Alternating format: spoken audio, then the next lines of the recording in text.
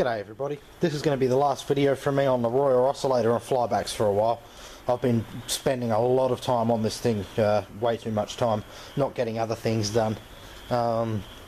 Anyway, I've sort of banged together a new power supply here. Panel meter, transformer out of an audio amplifier.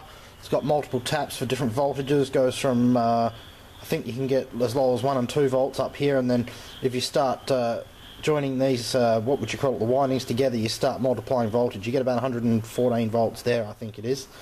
I put a heatsink on the bridge rectifier. It just happens to be a heatsink from a G4 Macintosh, a dual G4 I think it was. And as you can see there, the CPU die, the heatsink perfectly fits that bridge rectifier, so it's like it was meant to be. Thank you for BJ95 for telling me that I don't need a frickin' shunt for that meter. Thank you, JCar, for fucking me around there. I wondered why it never worked properly, but now I know, because it doesn't need a shunt. JCar told me that it needed a shunt and proceeded to sell me a shunt. So the salesman obviously didn't know what he was doing. Bit of cooling for the transistors. The cooling fan's run by that lighting transformer, bridge rectifier shoved straight in there.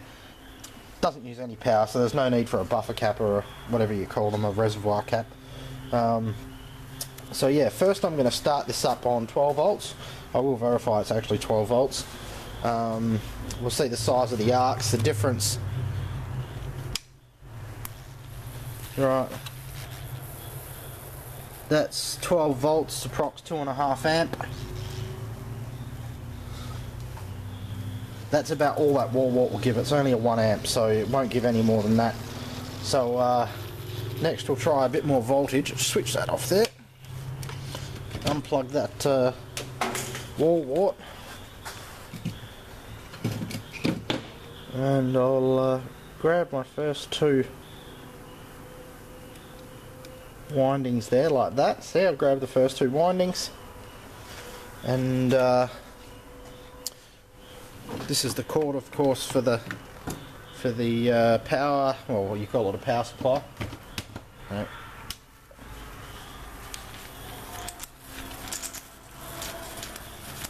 Right. That fan is blowing the arc around. Maybe I'll move it. No, maybe I won't. Anyway, that's the arc now. What's that? Nearly 3 amps. 20.3 volts.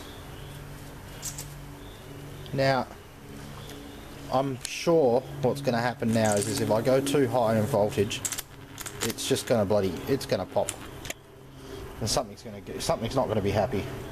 I tried on 40 volts earlier, and I got a bit of output, and then it just died. So I don't know if a transistor died or what. Well, I'm pretty sure they did. There's the 2 there. Both of them got fried.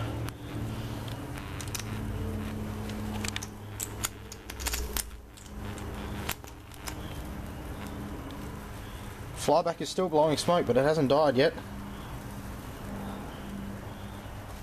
Drawing nearly 4 amp there. 243 volts. 0.04 amp primary. Oh, for fuck's sakes. Yeah, sorry about that. That was Paul ringing up. He wanted the torque specs for the head on the Daihatsu. I know that. Anyway, I know what's going to happen when I do this, so consider this like a good send-off, and it's going to cost me $10. So, oh, we're drawing 4 amp now. Interesting. Anyway, it's on 19 volts now. Oh, that just got real angry. There we go. That's the Royal Oscillator running on a very high voltage. Oh, something's just freaking shorted big time. Wonder if it's transistor again. Yep, I think transistors are gone again. Because, I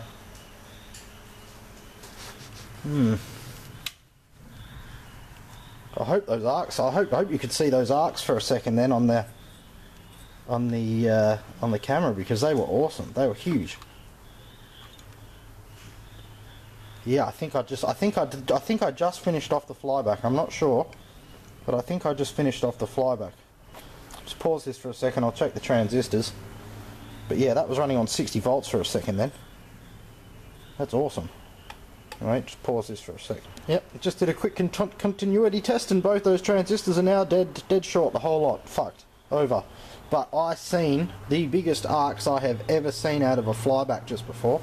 I really hope they got caught on camera. That was awesome. Really awesome. So my new power supply rocks, man. It will supply 15 amps at about 48 volts all day long. I think it's more than 48 actually. Just put that back on there. I want to see what actually we were running it at then.